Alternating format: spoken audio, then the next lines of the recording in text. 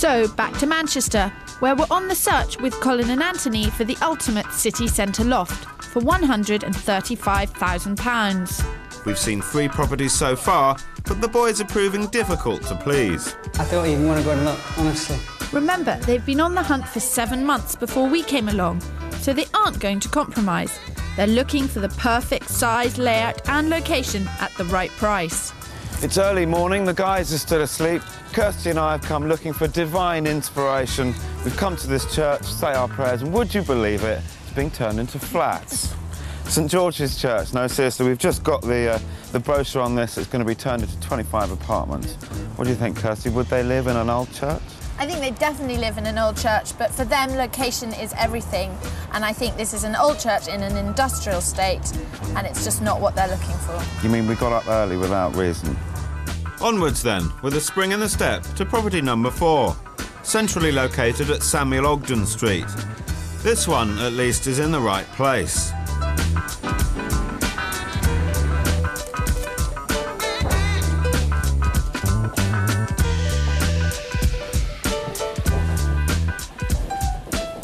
Impressions, guys? A lot of features. Yeah, nice. Lots of features. Bit of ceiling height, a few windows for you. Yeah, gorgeous. No noise of traffic. So, just first impression is the living room. You think might be a bit small. Too narrow. Yeah. There's not much you could really do with it. You can see they've got it laid out as best as you Well, could. what else do you need apart from a sofa, an armchair, and a telly? Because you've got all your eating space down there. Yeah, Phil, you're playing devil's advocate. You know I'm playing perfectly devil's well advocate. that this room is like a train track. It's too long and narrow. Yeah, it's very corridory. It's not got a homely feel to it. But I really want to take you next door and show you, you know, the bedroom, what is now the bedroom. But Phil and I didn't bring the boys here at this stage in the hunt for nothing. Although this space is currently divided up into living room and bedroom, neither of which is very big, our key to realising the full potential of this loft is to take out the dividing wall, effectively doubling the living space. If this wall came down, it would be an absolutely enormous sitting room. It really would. It would be huge. I wish I could just cut a hole, like a little peephole in this wall, and you could stand back and look the whole way down. I mean, I wish we could climb out those windows, actually. That would be the best way of doing it. Yeah. And you could look in on the room as a whole. You're pretty imaginative, though. You can picture the width. Yeah, I think we can visualise how it'd be. I think it looks stunning. The one worry for me is that we're going to downvalue the property by doing the alterations rather than maintain its value. Yeah. Changing a 2-bedroom to a 1-bedroom. Well, you're changing a 1.5 bedroom into a really strong one. Bed. Come on, guys. We're creating your perfect flat for you here. I've come up here, without the boys, to the room that the current owner uses as a spare room. The boys regard this as a bed deck, but it has its own light source. And if you bricked up this wall, you enter it off the stairs, which are off the hall, it's a proper bedroom. Using this as the main bedroom would enable them to knock down that wall, which is between the kitchen sitting room and the current bedroom. You'd be doubling the size of your living space, and you'd have an even better view, a really fabulous view. I don't think it would damage the resale value of the flat at all. So it's the dividing wall that really holds the key to improving this loft. When you're viewing, never be afraid to use your imagination to create the space that you want. If you own a leasehold property and you're considering moving walls around, structural or otherwise, that's not structural, be sure to ask your solicitor to check the terms of your lease. It's highly likely that you'll need permission from the freeholder of the building in order to make alterations. It's called a licence to alter. You must have it before you start work. I know what Kirstie's saying about that wall. You could knock that down, you get a fabulous view right through the windows. But I'm not sure I want to spend that and do that to it. I know the feeling. And the worry I've got is about losing the height in the hallway. If you take that wall down and take it back, you'd lose all the height. I do like the flat, like all the features. Yeah. Like lots of aspects about it. It's Just not sure on the use of space, as you say. The boys don't seem that keen. Mark my words, we'll be bringing them back here. It's got far too much to offer. Not let them get away with it. Neither am I. After all, loft living is about maximising your living space. So it's on to property number 5. Now, why do I have a sinking feeling? Well, at least it has a balcony, but all is not well in the smallest room. And there's not a very good smell coming out of the bathroom, which says to me there might be a problem with the drain, so that's something that I'd be looking into. No good. On to the next one, number 6. And time to start being cruel to be kind. So? Nice. But no buts. I'm banning but, okay? Just looking out the window. And seeing that we're at quite a low level. 6 feet off the ground. I'm not giving up. No one can see walking by. I mean, no one walking by here can press their nose to the glass unless they're very tall. And frankly, if there are basketball players walking around like that, they can come in if they want. It's really no laughing matter. We've got a serious problem. The places in the lads' favourite areas are either too small or too expensive for them. However, a solution may lie with property number 7 in the northern quarter, home to the Vaults. At first glance, the northern quarter may not look like an up-and-coming area, but it's tipped to become Manchester's next property hotspot. This old garment district is attracting millions of pounds of developers' money. It's only a 10-minute walk from the city centre, and an opportunity to get in before the prices rocket. We just might be in luck. We're here to see the building behind us, which is covered in scaffolding. There's only a show flat available in this former bank vault. Colin and Anthony have had to be dragged here. It is not their favourite area, but Phil and I feel it might be a very good investment. So we're going to go in and check it out. Not your usual Saturday afternoon stroll down Park Lane, Kirstie. Down to the nettles. Right, come and look at this, you two. I'm thrilled to bits with this. I know what you feel about the northern quarter, but look at this space.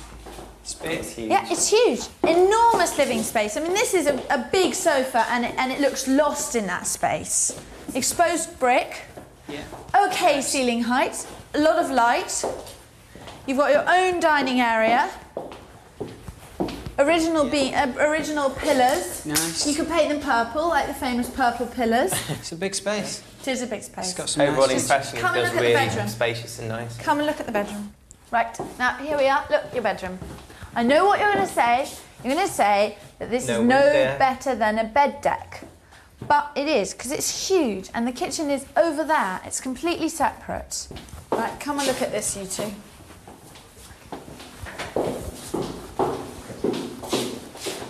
Yeah, it's huge. It's huge. It's an absolutely enormous hall. I'm a big fan of hallways. It's just someone welcoming friends, and the immediate impression is big. Enormous. Great Big bathroom. bathroom. Yeah, absolutely enormous. So, gang, this is it. Shoot from the hip. What do you think of it? I like it. You impressed? I like it a lot. You're pleased that we brought you here? Yes. Yeah. I'm pleased we've seen this flat. I'm not so pleased it's where it is. What I'm interested in this is about 30 seconds walk away, somebody's spending £10 million making it look nicer. Now, if somebody was going to spend £10 million on my immediate neighbourhood, if I wasn't living there, I'd try and get to live there. And if I was living there, I'd sit pretty and count my money. All we're saying is that we feel that we've been given a crystal ball. That what's happened in other cities, in other garment districts, is that they have become hugely popular. It's happened in New York, it's happened in London, and it seems to me that it's happening in Manchester. And purchasing a property like this could put you ahead of the game. Right, flat's gorgeous, as we say. It's, yeah, I'm worried that we're being dragged to areas where we don't want to look.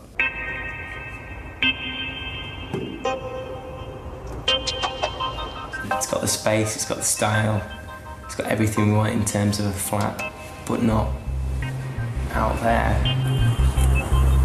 Well, not out there yet, boys, but half close your eyes and I swear you can almost see restaurants and shopping malls.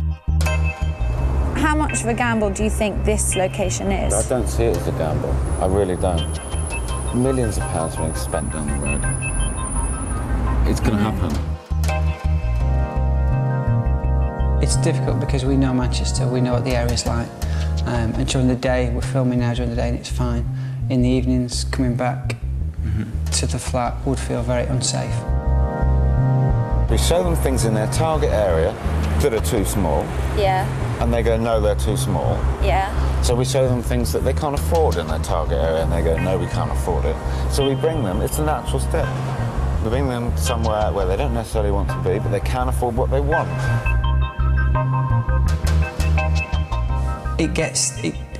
It's very difficult to narrow down what you're looking for, and I think it creates more of a sense of urgency and more of a sense of pressure because you're looking for something that is maybe not out there, and then it's a case of you're going to have to compromise. Well, it's taken them a while, but overnight, Colin and Anthony are finally getting the idea that it's just not possible to get everything they want for their £135,000. Something is quite clearly going to have to give. Guys, where are we at now? You've had a couple of days, we've seen quite a few properties. You've had the night to think about it. Tell us where are your thoughts? Do you want to go ahead? Yeah, it's weird really because we've looked at quite a few flats and a lot of them contain what we're looking for, but we can't seem to get the whole package, the right sort of detail, the right sort of features, the size, in the right location. And I feel a little bit frustrated this morning, but anxious as well that we carry on and look in and see if we can find what we're looking for. I think it has made us realise that although we've considered all the options and we've been doing that for a long time, I think yesterday really did focus our minds on the fact that we do want to stay in a particular area. I think up till the last couple of days we might have considered elsewhere.